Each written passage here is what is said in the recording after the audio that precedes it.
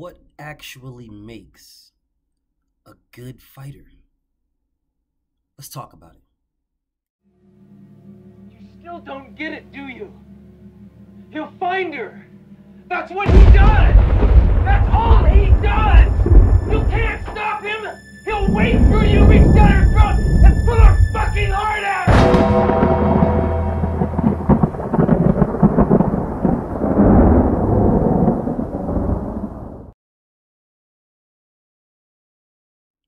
Now, people will sit around and they'll tell you all day long how their fighter, the one that they ride with, the one that they support, the one that they dick ride, however you want to call it, they'll tell you that their fighter is the greatest fighter in the world, or the best fighter to ever live.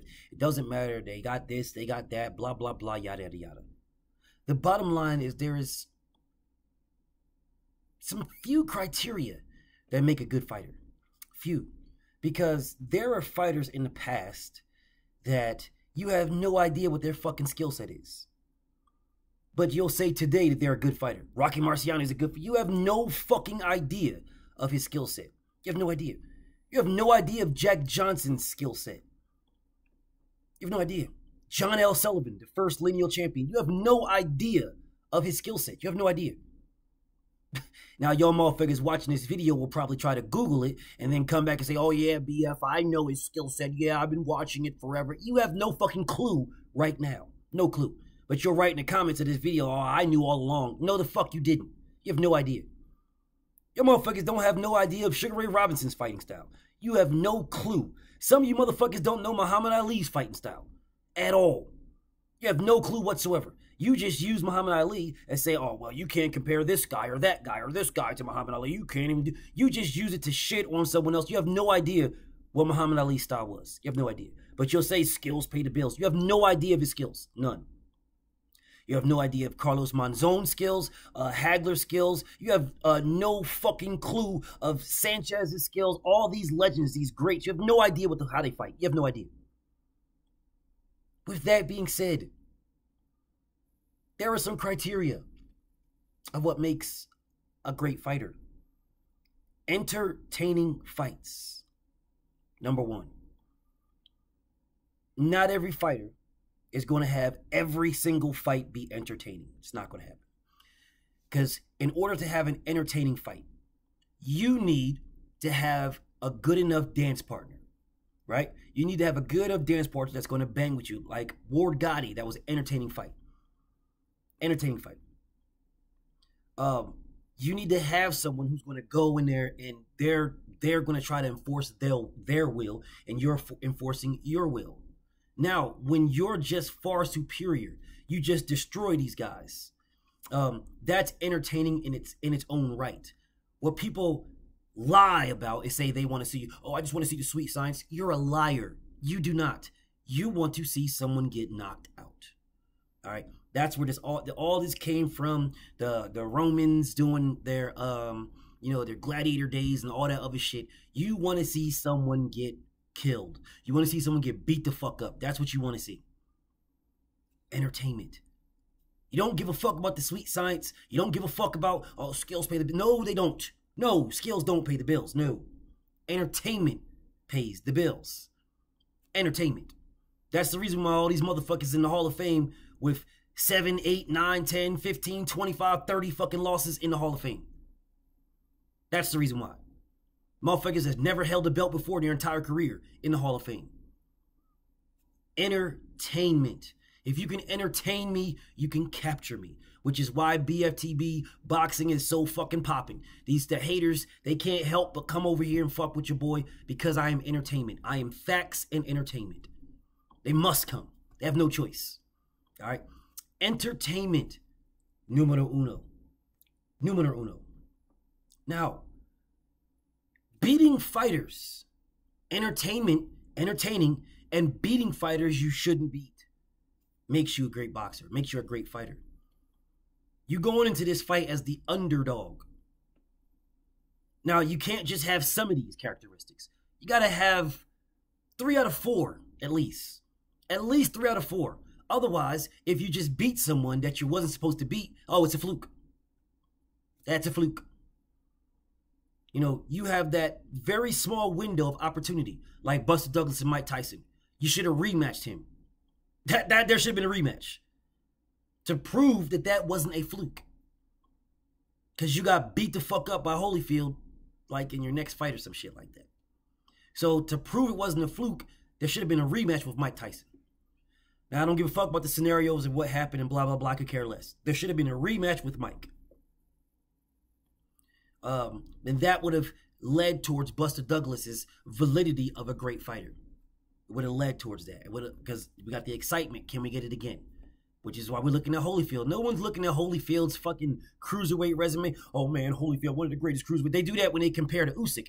But if you don't compare to Usyk, when you look at Holyfield, all you care about is his heavyweight fights with Lennox Lewis, motherfucking George Foreman, and Mike Tyson. Motherfuckers right now can't even tell you all of his heavyweight fights. They don't know. There's a few people that can. But most people don't give a fuck, bro. They don't care. It was an entertaining fight with Mike Tyson where you should have lost. And you beat him. And you rematched him and beat him again. In an entertaining fight where you should have lost. We were entertained. You fought a fight you should have lost. But you won.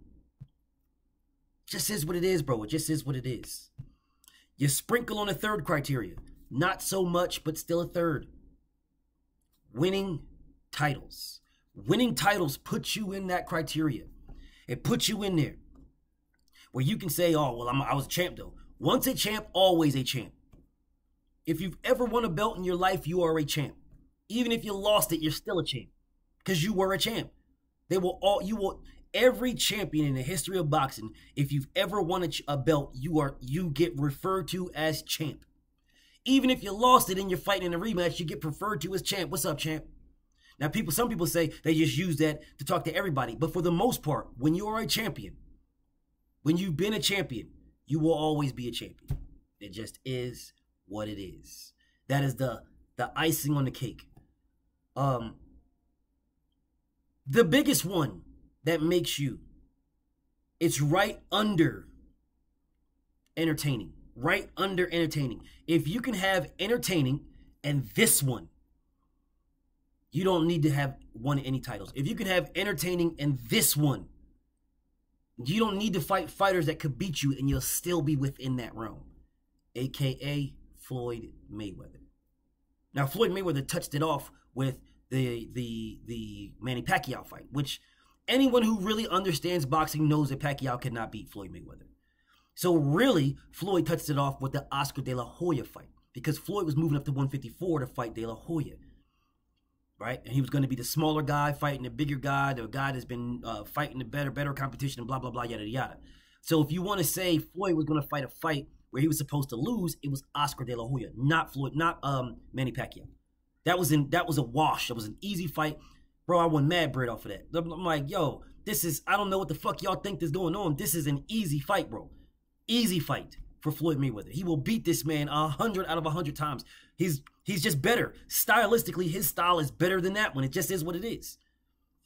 But it didn't have the entertainment value.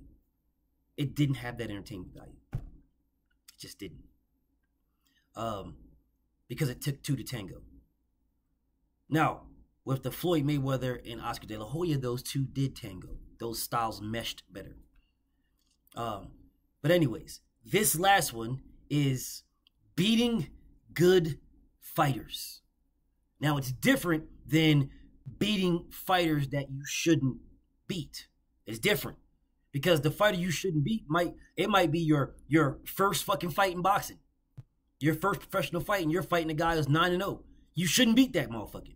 So, it's sort of, there is a little bit of fucking what's the name right there, a little wiggle room in that one. But this one, beating good fighters is, if not the second biggest, it's the first. If not the second, the entertainment to me is the first that's the biggest criteria, entertaining fights. Because it'll get you along through everything. Look at Terrence Crawford. He ain't fighting nobody. But his fights are entertaining. So it's keeping him up there. Fighting good fighters is the most difficult criteria to match. It's the most difficult criteria because the good is in the eyes of the beholder. It's in the eyes of the beholder.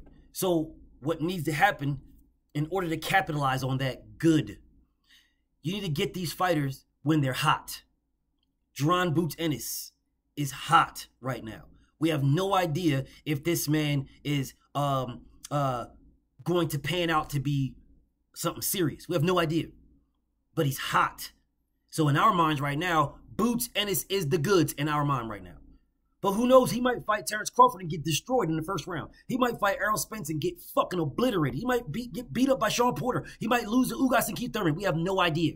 We have no idea because he hasn't fought anybody.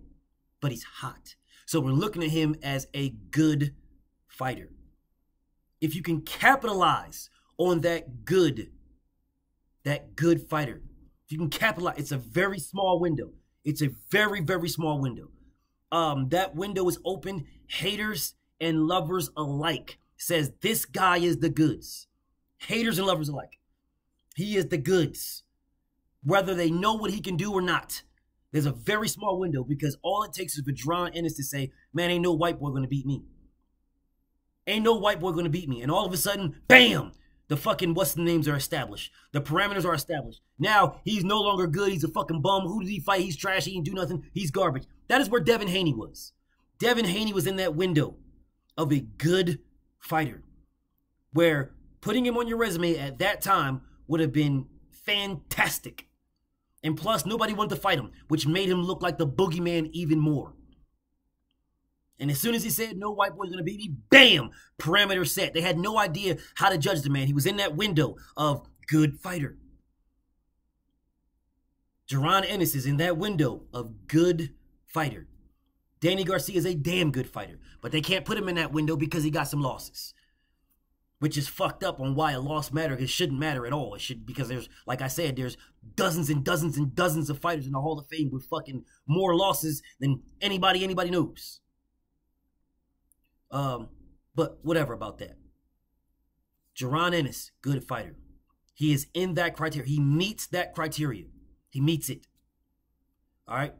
Now, if you look at just a multitude of fighters across the spectrum, bro, a multitude, they can capitalize on that good fighter stigma. They can capitalize on that good fighter jacket, if you will.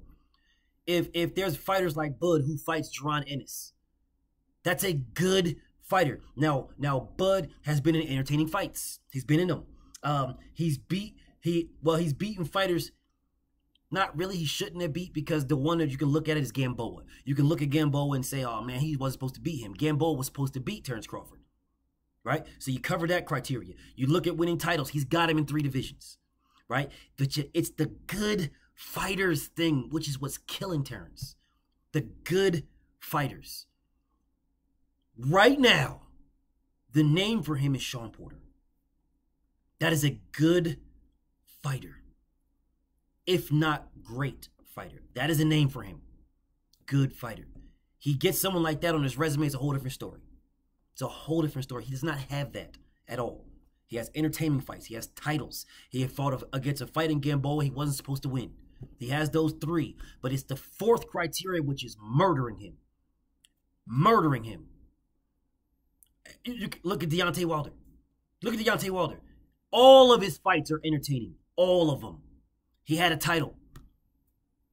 He fought Tyson Fury and Louis King Kong Ortiz, fighters he was not supposed to beat. He knocked Tyson Fury out. We know the drill with the cheating and all that other shit. We got it. Tyson Fury got the belt right now. We understand that. He was supposed to get beat by Louis King Kong Ortiz. King Kong Ortiz. He was supposed to lose to Bermane Stiverne. That's who he was supposed to lose to. Bermane Stiverne was popping. He was supposed to lose to him. He beat that man. He outboxed that man. Then he stopped him. Then he fought Louis Ortiz in a fight he was supposed to lose. This is an undefeated heavyweight Cuban with damn near 600 amateur fights. He was supposed to lose to this guy. Why? Because Wilder can't box. You're supposed to lose to him, to Louis King Kong Ortiz, but you destroyed him twice. Twice. That it factor came along with it. That it factor. The fact that you're entertaining as a motherfucker. The fact that you fought fighters you're not supposed to beat and you beat them. You got a title. It's the good fighter thing that they always lay on the champ.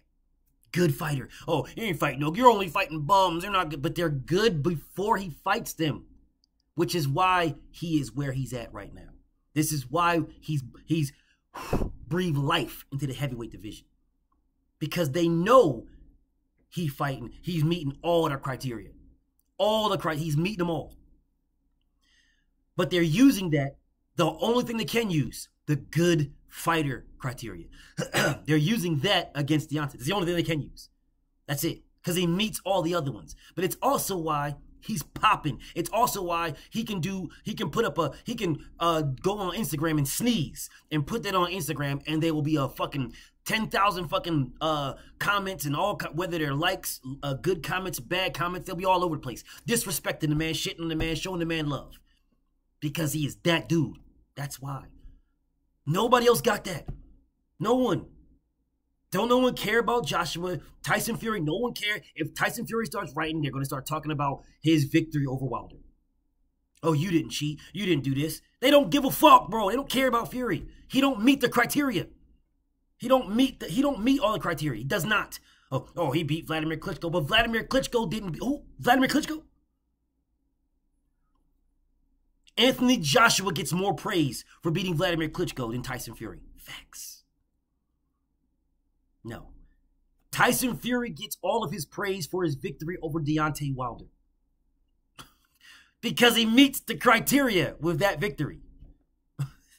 He meets the criteria. Entertaining fight. They called Tyson Fury boring. He was boring his whole career. His entire career. He just now became entertaining. Just now. Now they call him entertaining. Now they dick ride him. Entertaining fight. He had the titles, but like I told you before, the titles is the icing on the cake. No, but bro, you need the other ones. You need the other ones. Beating fighters he wasn't supposed to win. He wasn't supposed to beat Deontay Wilder. And he cheated him. But they want to give him that. Whatever. It had nothing to do with Vladimir Klitschko. Because if it did, he would have been popping before Deontay, and he was not. He would have been popping before Anthony Joshua, and he was not. When he beat Vladimir Klitschko, no one gave a fuck because no one cared about Vladimir Klitschko. Just saying, bro. What makes a good fighter? 4 criteria. 4. Entertainment value. Beating fighters you shouldn't beat. Beating good fighters, which is the biggest one. Winning titles, icing on the cake. Just is what it is.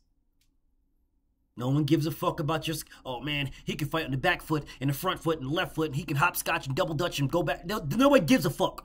No one cares. Oh man, he's orthodox and he can fight the lefty, righty. You know what I'm saying? He can fight with his eyes closed. No one cares. No one cares. And in 20 years, what I'm saying will be proven factual. No one will give a fuck. Who do I care?